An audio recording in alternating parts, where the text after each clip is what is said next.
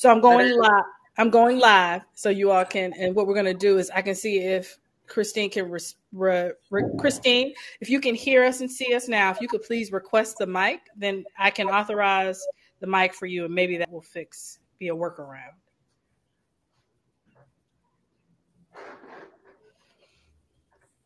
Let's see.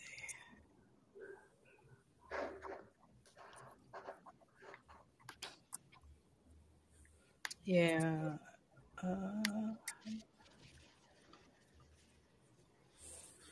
Manage the mic.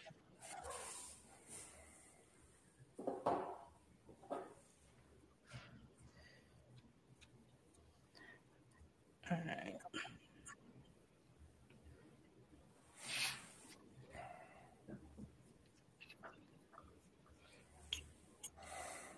I'm assuming. Let's see. Let me ask, can you see us? Now, if yes, please request. Yeah.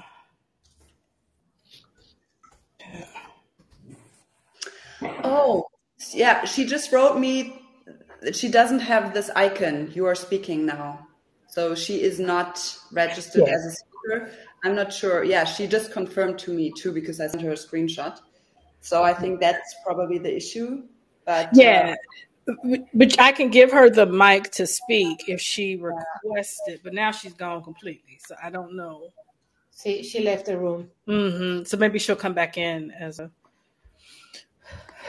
speaker because we're gonna get started in a. So we start in 1 minute, right? Yes. Yeah. Okay.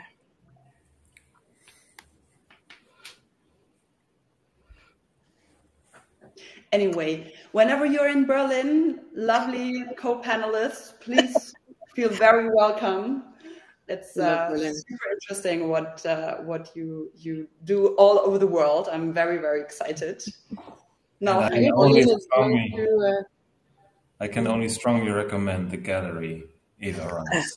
Beautiful pictures, beautiful location, everything's beautiful. And she always has a white wine in her fridge.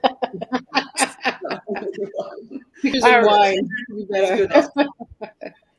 Okay. I hear Berlin is going through a major resurgence. All right, let's see. It's still not speaker.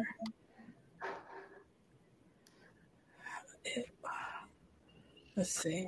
Chat. So she's got a. Okay. Invite on stage. Okay, where is that? I just went to something. I just clicked it. What was that on? This like tiny bubble going up. That was getting ready. Oh, it's saying getting ready for the stage. So let's see. There we go. Approved. And I just tried to approve her, and we've both approved her.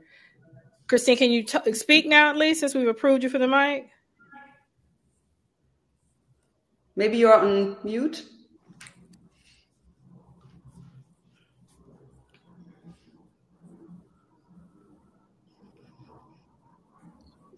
We've all approved you. Oh, yay! She was there. I saw her. Oh, did you? Okay. Yeah, I just saw her on the camera. It was just a minute, like 2 seconds. Okay. I saw the square come in, but I didn't see anything in the square. I saw she had a red blouse, I think. So that was manage mic. Okay. Well, all right. Well, we'll go ahead and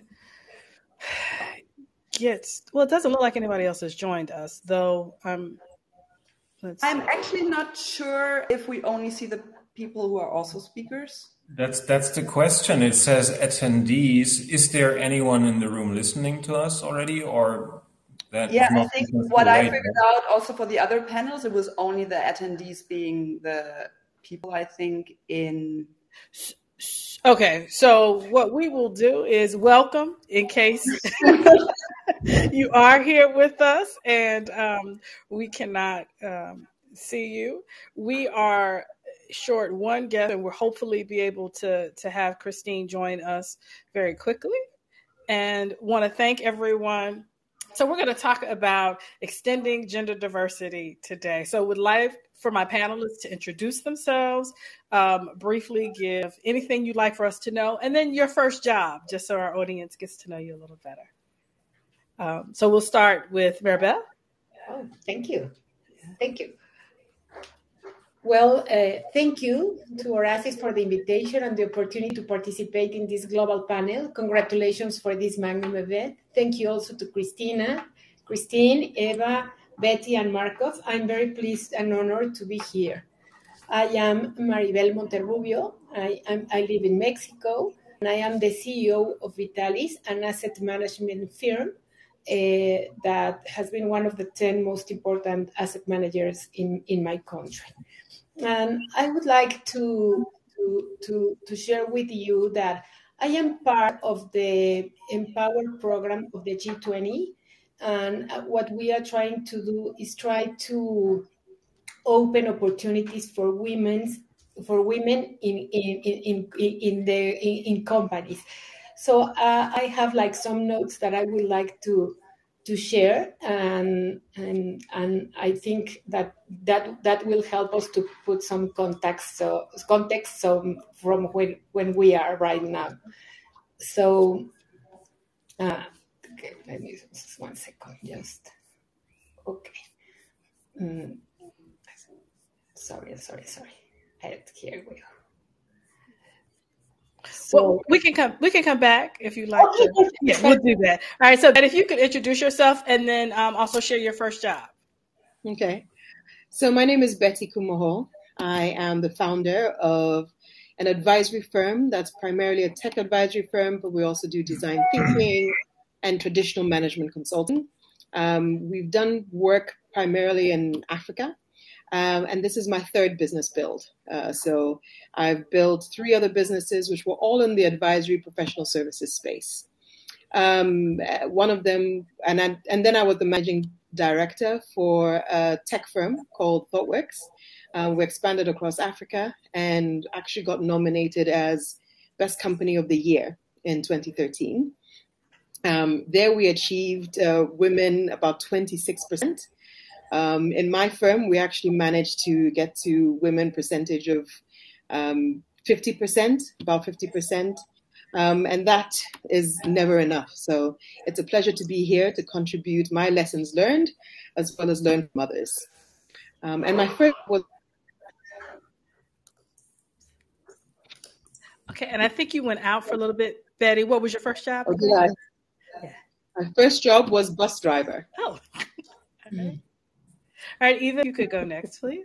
Yeah, thank you. So I'm Eva. I'm based in Berlin. I'm the director and partner in Germany for Kristin Hjellegjerde Gallery, focusing on contemporary art from all over the world. We currently represent a fantastic roster of young and emerging artists from 23 different nations and are located in the UK, in Germany, in Norway, and soon in the US, in Florida, in Palm Beach. And I'm quite actively involved in the international NGO Oxfam. I'm there as a member of the advisory board for the organization, focusing on the first aid, political campaigns, and long-term projects, as well as the head of supervisory board for the shops, which is a different legal entity. I'm a founding member of Women in Arts and Media, WAM. We just founded that organization to support women in the field and, do the networking. And I'm a very happy mom of 3 little ones. So mine are quite tiny. They're 4, 6, and 9 years old, which is kind of relevant being to this topic as well, talking about gender and works. And your first job was? Oh yeah, my first job was actually working for Nivea for the cream, in New Zealand as a junior. Okay. In New Zealand, actually. Okay. Thank you. So Markulf. I cannot compete with that. Hi, my name is Markulf Behrendt. I'm partner with Ellen & Overy, which is an international law firm. So I'm a lawyer. My field of specialization is employment law, and I'm also heading the global employment practice of Ellen & Overy. So as that, what I'm doing is basically two things. As a partner, I'm employer. I am responsible for the teams for in Germany, in outside of Germany, all around, and have to take care of male colleagues, female colleagues, look at what gender diversity looks like within the firm. What are the management decisions in that respect, and foster that. And second, I'm advising clients, mostly international clients, large international clients. Some are leading in their fields, in particular in HR topics. So I'm advising them in all employment law related issues, and in particular, most recently, with regard to gender diversity in general.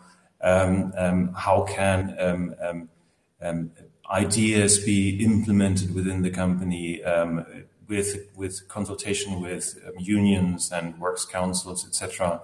And how creative can one be?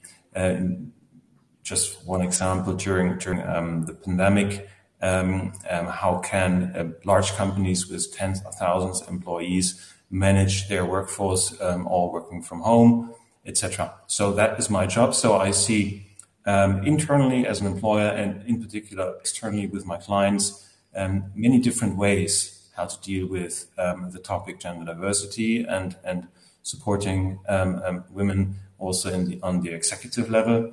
My first job was, lawyers are very boring because they start to become a lawyer after university and then they usually stay lawyer. But my first job was a waiter. And I did that during all of my time when I went to school from 16 years on up until my state examination. I was a waiter and I loved that. And when I stop being a lawyer, I will become a waiter again. All right. Maribel, did you find what you were looking to share as part of your introduction? No, sorry. No. Okay, well, what I wanted to say is that despite the numerous efforts from governments and the business world over the past decades to construct a more equal and inclusive society across countries, women's global labor force participation is only 38.8, far behind men participation rates. And there is a persistent lack of women in leadership positions. Women occupy only 27% in management positions, and just over 26 of seats on board of publicly listed companies across OECD countries, and less than 8% of Fortune 500 companies, and only 1% of IPO listed organizations. So this is an issue that women face across all countries, and that impacts even further women from emerging markets. No, there is a lack of information, opportunities in emerging countries for women. And so I wanted to say those numbers to make a context. These are world numbers, but to know that emerging markets we need to try hard. Thank you so much. Did you share your first job with us? No, I didn't share you. I work for an insurance broker company. I used to be, I don't know the word in English, like the archives. I used to put the papers. File. The files, exactly. I was a file women there. And Kristin, we are grateful that you have been able to join us. Hope that we can hear you when you speak, but we'd like it just a very brief and quick introduction as well as your first job, and then we'll get to the conversation. Yeah, thank you for your patience. And I must applaud for Frank Jurgen, of course, because it was something to do with my email, and since he was hanging in our session, he himself, the big Frank, was changing it. So it was a technical default. Anyways, my first job, Kristin. My first job was in international marketing and communications with a worldwide product from Tasmania, which I found terrifically exciting, coming from the Netherlands. to Canada, to Northern Europe, to the lowlands here in the Netherlands. 1 minute I heard in your email. So best I think I can say is that I'm all about strategic talents, and therewith all about gender diversity, if I can say so. Okay. That's the shortest I can make it. That's perfect. That's perfect. So Maribel actually shared some statistics with us, and a recent Pecan report said that women-managed companies are more likely to achieve their labor satisfaction goals than their male counterparts, and that results in a more profitable business, healthier communities, and an improved quality of customer experiences, as well as other outcomes. But we still aren't seeing enough women in the C-suite. So you all have shared that you are truly a global panel and have experiences in countries as with first jobs in other places, other hemispheres even. So can you share with us some of the differences and some of the barriers in your respective countries and countries in which you do work to changing business leadership to be more reflective of our communities as a whole with more women? And we could start, let's start with Betty this time. If you know. Sure. I see you moving, so I see it's not my number. I just participated in a study for West Africa, so the ECOWAS region, where we were asking this very question: is how do we start to change the pipeline? How do we grow the pipeline? How do we expand the pipeline? Do we need to accelerate the pipeline? And my input was really that we certainly have a culture on the African continent that women are the backbone of the continent. We know them to be powerful, we understand them to be powerful, and we understand them to be very capable. But what I think we don't do necessarily is we don't provide them all the support that they need. So fairly early on, they become mothers, they become wives, and they become caretakers for their parents. And so I think what we're not doing as well is kind of plotting out 20s, 30s, 40s, 50s, and figuring out what kind of support is needed through all of those decades of life. And so I think what will be important is to figure out employment structures, work structures that support women. A friend of mine once told a story about she was starting a flower farm, and she was determined to make sure that she was supporting women diversity of workforce. And so she hired all women to run the farm and paid them what she thought was a fairly decent wage. Well, she started seeing that a lot of women were resigning, and she wasn't able to get women in that particular region or that particular village to join the farm. And what she found out was that the women were having a problem because they were earning more than their husbands and more than anybody else in their family. And so rather than deal with that, they were actually resigning from the job and giving up the money entirely because it just couldn't compete with what they would have to compete with at home. So, and we have to be aware of the context in which women are having to work and find a way to level that field so that they can participate in the workforce and still manage all of their caretaking responsibilities at home in the cultures in which they live. I find that so interesting what you're saying. Sorry, Kristin. Because no, go ahead. One of the questions, thank you. One of the questions in a preparation list was how do we see the differences? But given what was just shared with us, I would like to invite us all to look at the universal commonalities. You know, what do we have in common? Because it is a universal issue. And support is what you brought up. And support, I think support is always needing to go with something like support from whom? Is it inter or intra supportive? Do we as women really support each other? Do we need support of the other gender, or do we need to support the other gender? So support in itself is a big issue or topic. Issue sounds so loaded. It's not what I mean. I mean to keep it light. What you just say, from Ghana to the Netherlands to Norway, it's universal. So just and I think it is in a direction. And I think it is contextual as well, right? Because it always the degree to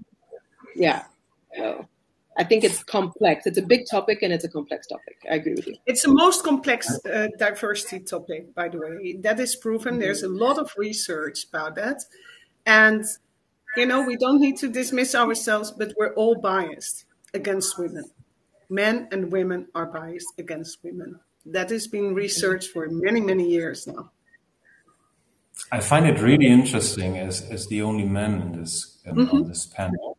It's always difficult for me to take your perspective, obviously, but I think it's, for me personally right now, it's really interesting that you use the word support. All conversations I had in Germany, the word is unterstützen. Yeah. All women say, I don't need support. That is not what equal treatment of women means, that men or women support women. We just need the same opportunities men have. And they are sometimes different because, I just said it, women become mothers and that is by nature different from fathers. So the doors which are opened, which need to be opened, might be different, but support, I don't know. It surprises me that you so openly say women need support. So Eva, if you could jump in. Yeah, I really love the story with the women, like the perception about getting too much money. Yeah, Markulf. And Markulf. Sorry, Eva. Okay, Eva was. There was this echo, that's why I stopped. No, yeah, anyway, I think it's definitely we need a holistic solution, including, not only supporting women or giving women the same chance, but also getting our men to also feel that, that they are equally part of everything. And I especially refer to becoming a family, because this is still a very relevant topic, why women do not, go their career path in such a quick way than, compared to men. And I really think I would love, I would really love, there's so much happening in Kristin, Germany. Are we on? Oh, yeah. Are you good? So much. So just for a technical, because we're having some reverb, what I'm going to do, Kristin, if you could mute, and Eva, I'm sorry to interrupt you. If Eva could finish her answer, and then when you get ready to speak, unmute, because we're getting some feedback from your line that cleared up when I muted you. And I can mute you if you. Okay. All right. Go ahead, Eva. I'm so sorry. No, fine. But so what I really thought, in Germany, a lot of things happening. We have a maternity leave and we have parental leave and we have support. But it's always focusing on, you are a young woman starting in a company and you get all the information about, maternity leave. But men don't get that, they don't get that information because it's part of the woman to take care of that. But just imagine all young men would understand, okay, once you may become a family, you can take paternity leave because they can, parental leave, they can do that, but it's still something, it's always, only the women do that. But it is something, we should take care equally for our kids, and we should both think about, part-time work. We should think about really going to Kita, going to school. And I have a lot of friends now in Berlin. We are kind of doing that, but it's a bubble. It's still not normal. And I think this is really important on this, the perception of equally men and women thinking about solutions for becoming a family, like just putting in this, specific role, becoming a family, because that's quite relevant for the career. The other part is definitely, which also helps, to have some, quota to support women. And then now we talk about support, because that was a big discussion in Germany. Do we need a quota, a percentage of 30% in advisory board for companies, like big companies, stock market companies? So this is something else. And there, yes, it is support for time being, to understand that, yes, women can do the job equally, and as well as boys. So Maribel, what do you see? Are there any things in particular in Mexico that this conversation? Yeah, what I was say, well, of course, in Mexico, we need to improve in a lot of things. There is a gap. We are well known as we have like a macho culture here, so women have to try harder, not just for a job, for to prove that we can do it. But we have been doing a lot of efforts to improve this, and we are in an early stage. But what I wanted to say a little bit to support what Eva just said is that was one of the lasting positive things that we learned from the pandemic, that we need to understand that there are different necessities and conditions for the people. We don't need to treat everyone the same way. To put it simply, we learned that maybe the hard way, that our coworkers have a life outside the office, and that they have parents, kids, partners, even pets, and to attend and to take care for. So starting from this understanding as business leaders, I believe that we should constantly practice self-examination, pondering the way our leadership impacts to people in our team, not even if they are women or men. And I have to gain like two insights from this. The first is that we need to be flexible and to understand that, and to lead people that they have different needs. And the second is that uniqueness is indeed the definitive feature of human beings. So I think that since the Industrial Revolution, the assumption that we must adapt to a giant mechanism of the factory in some ways was unable to adapt to this gigantic machine.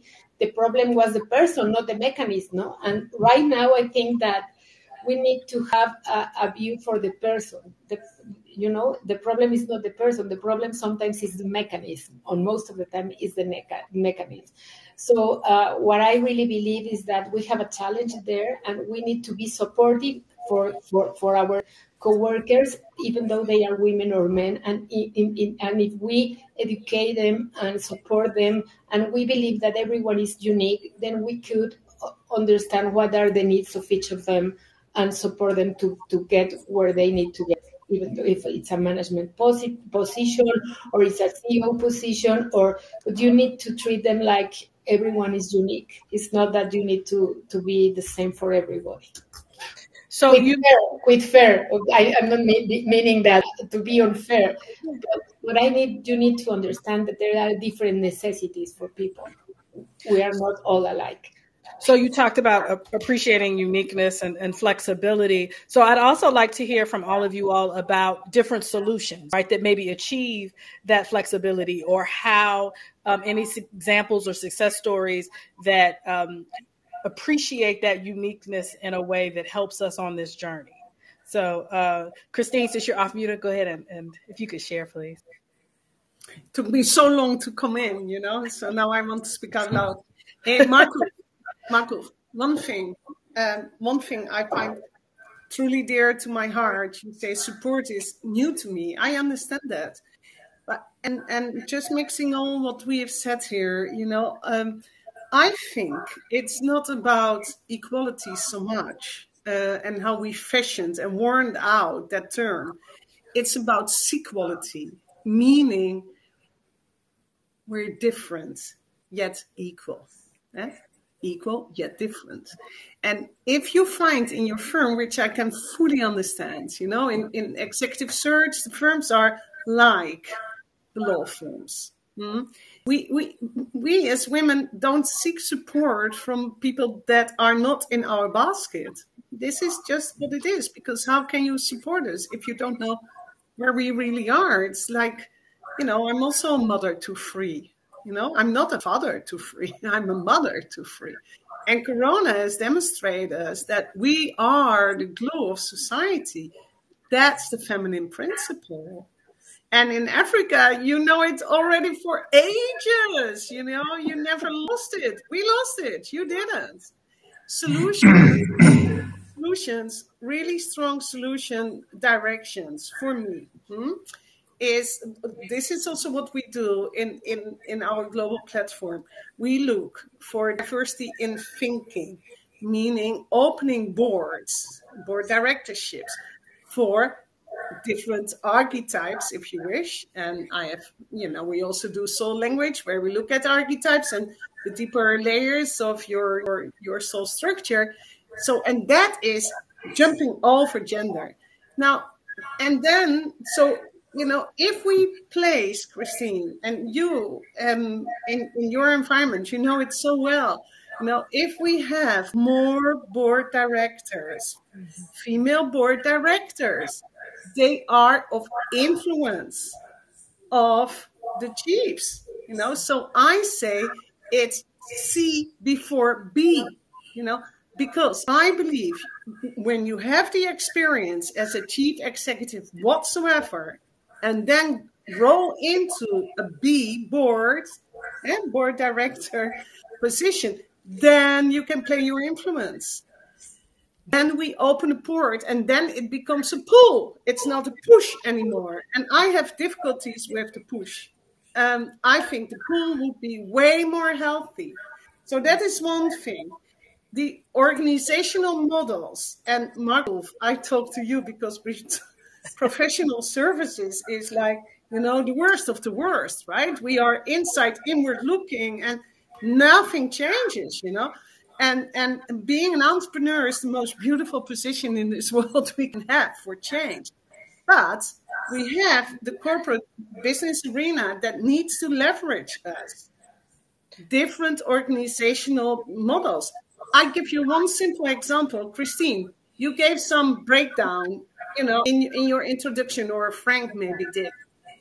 There's 2/3 men, 1/3 women. I tell you, it's not going to change this generation. It's not going to change the next generation. Why? You know why? Because we don't allow it. And why don't we allow it? Because we still hang in the we must and we can. So there is this push where I believe what would be beautiful is that we speak out loud. Markulf, all the young lawyers, the ladies don't want this. They are not attractive to any new husband. They don't want to be a partner like this. They want maybe to be a 1.8 FTE in a workplace to be a full partner. So that is changes within organizational models. So you talked about creating a pool via boards, and I think Betty wants to jump in and share some things and solutions that she's seen. I will share. I completely agree with you, Kristin. I don't know why we haven't met before, but this is absolutely my experience. I started my introduction by saying I ran a firm, managed to get to 26%. I started my own firm, managed to get to 50%, and I knew it was never going to go any further. Even me as a woman leader, it was not going to change until we get women on boards. And so I agree that we can talk about a lot of different solutions, but that is the key tipping point. Until we make that happen, we're not going to change the tide. I'll tell another story that I was on a panel of, I was judging, 7 judges, and it was a tech competition. It was a Google tech competition. And there was one group that came in, so it was probably about 9 groups. One group that came in that was women-led, and they had a very interesting solution around managing your pantry and your fridge by scanning barcodes and actually sending orders. And I was surprised that just compared to all of the other solutions, even technically, they just didn't place anywhere. And so we were in the judging room, and I looked around and I realized that out of the 7 judges, I was the only woman. So until I spoke up, no one really rethought about it because, and I just asked the men a simple question. How many of you have to make the grocery list and go buy it? None of them did. All of the wives did. So until I was in that room, no one saw the value of what that team was producing. And that's just the reality. No one will see what women need to be supported through the different levels of their careers until we have women in the boardroom. So have you seen, so we've talked about boardrooms. So have you all seen any other, so Maribel in financial services, Eva in media and in the arts, have you all seen anything that has been a different approach to including more women? Yes. It's all, I'm just going to put it and then I shut down again. It's across all industries, I'm sure. We have statistics. Yeah, no, but I was asking them about their industries, respectively, about what they've seen. Okay, thank you. So, Maribel, if you could go ahead and Yes. Of course, there's been a huge effort to include women in management, executive positions, and boards. In Mexico, there are some organizations that are trying to push that initiative, and I myself, I'm part of a couple of boards, so I'm happy, but still there's one woman in the board, there's no more than that. We are doing a good effort to, of course there's a gap, but I think we are on the right path. And it's like a good moment for women to get there, to be ready to get there, and to think that they are capable enough to be in any seat. Sometimes what I have seen in Latin women is that we need to have, like, we try to be perfect in order to apply to a board. Sometimes you need to be perfect. You just need to know a little bit from some area, and that you could serve the board. So I think it's education in both sides, not just men, also women, to be part of the same for the same world in different ways. So yes, I have seen a good effort in Mexico. Regarding the financial sector, it's very interesting to notice that, for example, in Latin America, the positions in financial sector has been growing, but more in ESG positions, like ESG positions or green finance, or in those ESG matters, you see a lot of women there. So I'm happy because, well, that is what is gonna to change everything. No, when you have ESG factors, then you push to be better, and you see a lot of women in those areas. Like in typical traditional finance, well, right now in Latin America, you see a lot of men there, but every time you see a little more women participate. So, Eva, you've worked in a couple of different sectors. You're currently in the arts now, but so can you share, have you seen any innovative solutions as now in media and arts? You would think that they may have some solutions that other sectors haven't thought of, or some creative approaches to gender diversity. Just one comment. Can we all unmute when we don't speak? Because I still have this like really strong feedback. So so what I quickly wanted to share with you with regards to Oxfam, for example, which is not arts and media, but it's still interesting because, for example, in Oxfam, like our advisory board, like the one is actually only female. It was not intended, but at Oxfam, like the organization with 160 people, this is like now one step. Also, there's like strong women leaders, but it's also, implementing more feminist principles with regards to communication structures, democratic decisions. And I think that's like also supporting, like, I remember when I was originally from the business world and I worked in big companies. And when I got my first like leading position, my boss told me, Eva, you're doing everything really well, but you are not good in, using your elbows. You need to be better. And I really thought, I don't want to be better in using my elbows. I want to do it my way. But this has, I think, started to change. And for example, Oxfam is an organization really focusing not only on supporting, like women in leading positions, but also in implementing, structures which is more related to, feminist, behaviors. And I think that also helps. And, we are getting used to it. Just one tiny story as well, because I read an article today in the newspaper about a woman comedian. She's quite famous. And she said when, it was just some years ago, moderators at the radio, for example, when you listened to radio songs, they were advised not to play two female songs, like songs singing by female voices after each other, because that might disturb men, because, 2 times women in a row is not good. And some radio stations still follow that rule. But that also is a perspective where you can see, we need to change that. People think that is normal because sometimes a woman is okay, but actually we are part of that and we are good at it. And I think that is a process where we can really also help with quota and with, thinking about principles changing to feminist support. And so, Markulf, you work with lots of different companies. So if you could kind of wrap this up with anything innovative that you've seen across either your firm or the companies that you work with. Well, innovative is a good question. What is innovative? Some are more innovative than others. I basically see one trend, which is a bit older, and which is that many companies set themselves internal quota, that they say we want, despite of the lack of any laws, we want more women in our leaderships.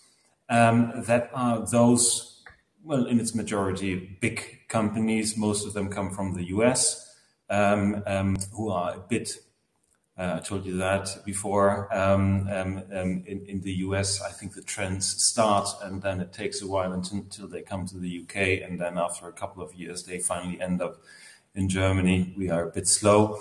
So that is one thing. And most recently, I think many companies have kind of found the 100% flexibility as the magic tool for everything. Because you already mentioned that, and I think it's right. There is no one solution for everything. Every woman is an individual, every man is an individual, and you cannot find the magic trick which matches everything. But 100% flexibility makes it easier, because then you say, we had rules, and those rules were like, for example, you have to be in the office from 9 to 4 or 5 or 6. And we measure your performance, for example, by presence time.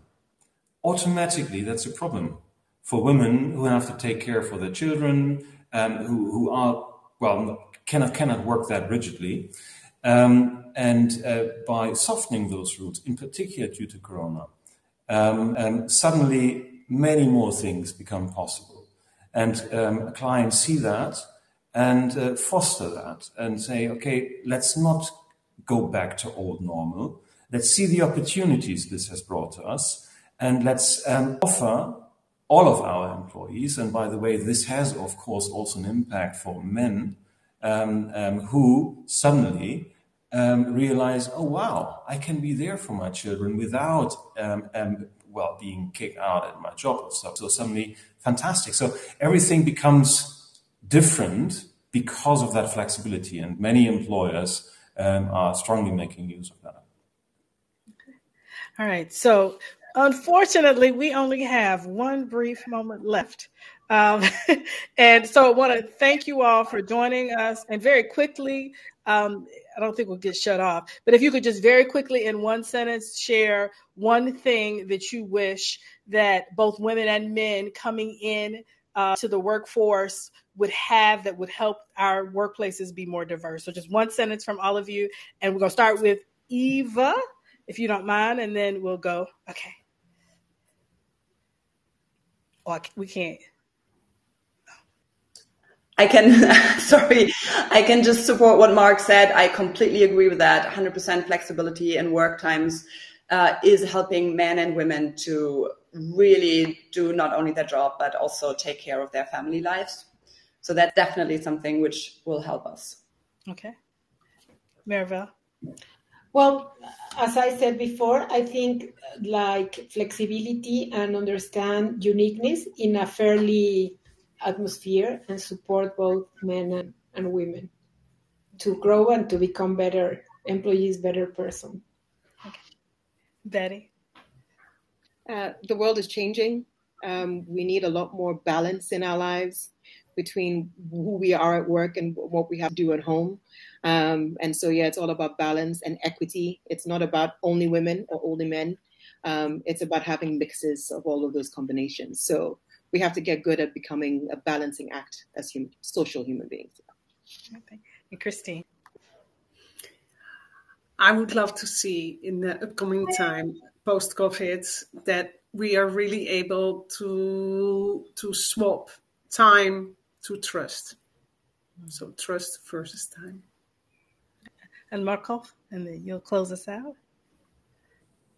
I think flexibility is indeed a magical tool, but I think the key lies in the change of culture. We really need to change cultural things. We need to do continuous trainings of bias. We have to foster awareness that diversity is something to embrace, that is something positive, and that equality is nothing you have to really work on, but it's a positive and good thing. And that is a cultural change. It will come over time, and that's what I really do hope. And that is the perfect way to end our panel today. Thank you all so much for sharing your wisdom, your stories, and your smiles. And Frank and Run the World, thank you, and have a wonderful evening. Thank you so much. Thank you very much, Kristin. Thanks. Thank you, everybody. Bye-bye. Thank you, Kristin. Bye-bye. Love the family.